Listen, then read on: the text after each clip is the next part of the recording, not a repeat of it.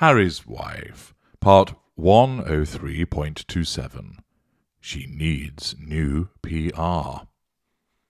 Hello, I'm H.G. Tudor, recognising that you, dear Tudorites, must be making such a sacrifice to watch my videos as a consequence of 99.9% of you dealing with unresolved trauma.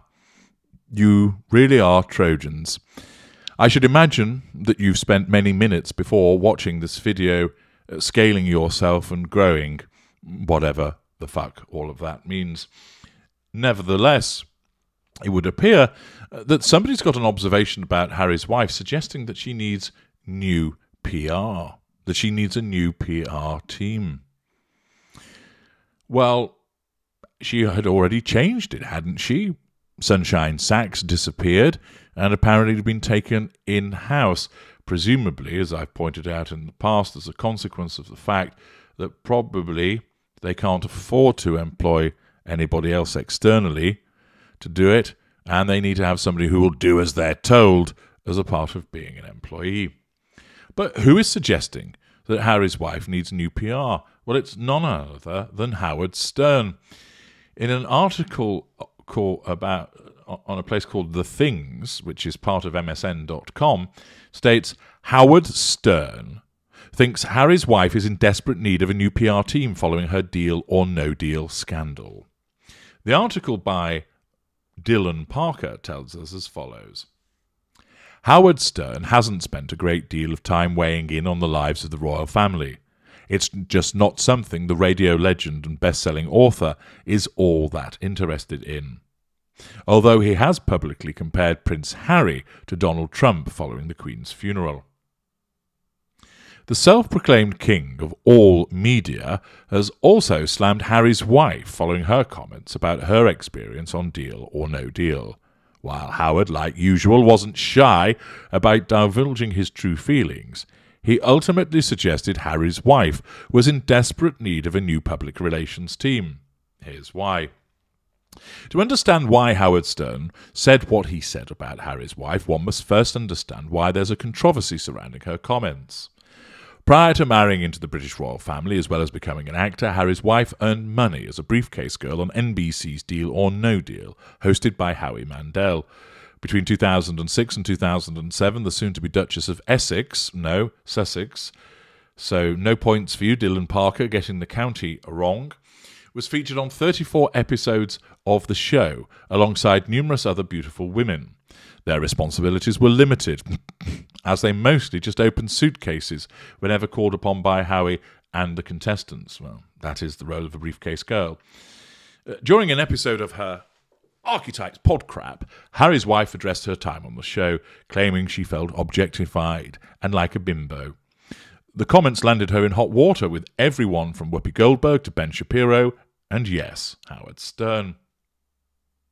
There was a very cookie-cutter idea of precisely what we should look like. It was solely about beauty and not necessarily about brains. Where, actually, I say to you, Harry's wife, you don't have much in the way of brains, and as for your beauty, it's largely manufactured, so you should thank your own personal god, whatever that is, that there was actually a place for you on the programme. We then get told about the different stations again, and she said that it made her feel objectified and not smart, and she didn't like it. And then, of course, it mentions about the other briefcase girls telling her that she's talking a crock of bollocks. On October 24th, 2022, Howard Stern addressed the Harry's wife Deal or No Deal scandal on his Sirius XM radio show. During a discussion with longtime host Robin Quivers, Howard claimed that Harry's wife's attempts to be relatable have been continuously failing. Harry's wife is so misguided. She needs a PR person so badly. The point is, Howard, that you might be right about that, but she's not going to listen. Why? She's a mid-range narcissist who thinks she knows it all. But even somebody who's got vast experience in the field of PR, knows all the tricks, knows the contacts, knows the things you should say and should do, and not say and not do, it will fall on deaf ears.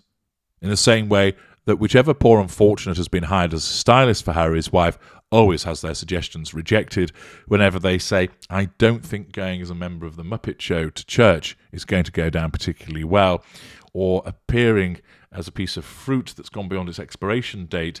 I don't think that's really a good idea.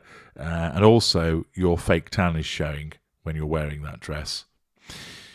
They are ignored because Harry's wife always knows best. She knows everything there is to know about fashion. She's a political titan. She, of course, could be CEO of any company that she chose. After all, she successfully ran a lifestyle blog called The Tig. The Tig. And therefore, whilst it might seem from the outside that a PR person or a new PR get-up would be appropriate, she's simply not going to listen, which is going to be all the more amusing for everybody else because she'll continue to create gaffe after gaffe after gaffe as a consequence of her own inability to see how her behaviour impacts. And even when it's pointed out to her, as has been mentioned in parts passim in 103.24 Backlash, I've no regrets, that, look, what you've done has created an almighty fuckfest for you, she simply shrugs and goes, what are they getting their panties in a bunch about? So what? One of my commenters, who cares, on that precise video, pointed out, quite accurately, that she was reminded of the instance where I did a video about an Instagrammer who had basically behaved in a reprehensible way with regard to her husband, and when she faced backlash in the comments, was basically saying, what's up with you lot? Why are you getting your panties in a bunch about all of this? Calm the fuck down. Harry's wife is similar to that. What she does is creates the almighty backlash, and then when it's pointed out to her, you've created a huge backlash, you did it, you caused it, her narcissism immediately plane shifts and goes, nothing to see here, there isn't a problem. They're getting themselves bent out of shape over nothing. And that's the problem, that no matter how many times a PR person may well point out to her, look, what you're doing isn't reading well, the optics are shit, basically, the internet dislikes you. So you'll say, well, they will do. They focus on the trivial. No, they're focusing on what you put in front of them. No, it's their problem, not mine. And they're racist, and they're haters, and they're misogynists. It's a completely thankless task for a PR agency. In the early days, there was something to work with. She'd married a prince. Although there were many of us that had seen through the behaviours, there were still a lot of people that were giving her the benefit of the doubt, that thought, well, give her a chance, let's see what she can do, let her stand on her own 2 feet. Maybe she will grow into this role away from the royal family. We've seen that she hasn't. Why? 2 things. 1, she has to leverage off her connection to the royal family despite saying that she doesn't want anything to do with them, because that's the only reason that she's relevant. 2, she hasn't got anything else to fall back on. She has no other talents. And therefore, everybody is able to see her and realise that she isn't that effective. And those sharks out there, of which there are many, will look at her and think, I could put up with her if she was bringing value in some way. If lots of people really liked her, even though I think she's ridiculous, that's fine. Because they'll buy my products because of her, and I'll make more money. So even though I find her somebody I can't tolerate, I'll sign up and pay her a fee because she brings in the mouth breathers. Cool by me, they're buying my product.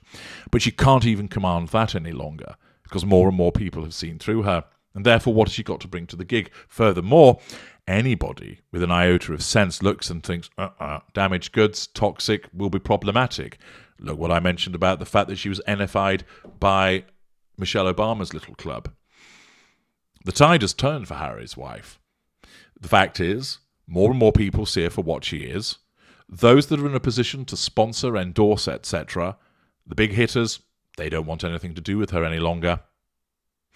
The A-listers, they recognised and smelt, no, something's off about this one, don't want to be associated with her, grasping, not one of us. She's neither royalty, because she's distanced herself from that, though keeps trying to cling on. She's not a tech titan, she's not a CEO, she's not an author, she's not a dancer, she's not a singer. She can't, a fashion line she wouldn't be able to create. Who would want to buy it? Why on earth would you want to look like Fridge by Valentino? Why would you want a poo emoji hat? Her fashion is ridiculous. Her currency in stock is plummeting. More and more people see that. and thus it becomes a harder and harder task for whoever is tasked with trying to turn that around. The simple answer is they're not going to be able to do so. So notwithstanding what Howard Stern has to say about her needing new PR, it is not going to help, because she will not listen, and she's pushed it too far already. You see, wiser narcissists would operate behind the scenes, and so their unsavoury behaviours don't get seen on a global platform. With her, she tried to play the game and wasn't up to it, so that when her narcissism couldn't cope with the situation, she was exposed again and again, and in the most global of manners. Queen's funeral, shushing of the colour, service of booing, over and over again. The engagement interview, it was there for the world to see. Mr. Stern continues, stupidly she gave up being a princess and she walked away from the royal family, and she thought this was going to be fucking great, and it's just miserable. People hate her for it. She's not coming off well, Howard said of Harry's wife attempt to show her true personality on her Spotify podcast. She's got the same problem that I've got. I've got a big dark hole in me that says, please love me. Howard went on to claim that the difference between him and the Duchess of Sussex is that he has a brain in his head. Harry's wife doesn't know what the fuck to do, Howard added before criticising how scripted her podcrap appears to be. She's so actressy, the slow talking. Howard then turned to Harry's wife's comments about Deal or No Deal. Who the fuck is forcing her to go to an audition? Like my wife who modelled said, nobody forces you to go to an audition. She goes, any girl would love that job because you stand there and you get paid. And imagine being good looking enough to be paid to stand there, Howard said. Similar to what both Whoopi Goldberg and Ben Shapiro said about Deal or No Deal, Howard stated that the conceit of the show, as well as the Suitcase Girls, was obvious from the start. It was never supposed to be a show that challenged anyone intellectually. Not the viewers and certainly not the Briefcase Girls. Did they tell her what the job was? Robin Quivers laughed. Was it a surprise? I guess they tricked her, Howard responded. This is insulting to someone like Vanna White, Howard said of the hostess of Wheel of Fortune. She's listening to this podcast going, geez, what am I, a prisoner of war here at Wheel of Fortune? Robin then added that Harry's wife's trauma is something she wished she experienced in her life. Anyone who knows anything about Robin Quivers knows that she had to deal with some truly horrible things at the hands of her father. Evidently, Whoopi Goldberg gave it to Harry's wife pretty good on the view, Howard added, and rightly so. Stop it. This wasn't like somebody forced you into a demeaning situation.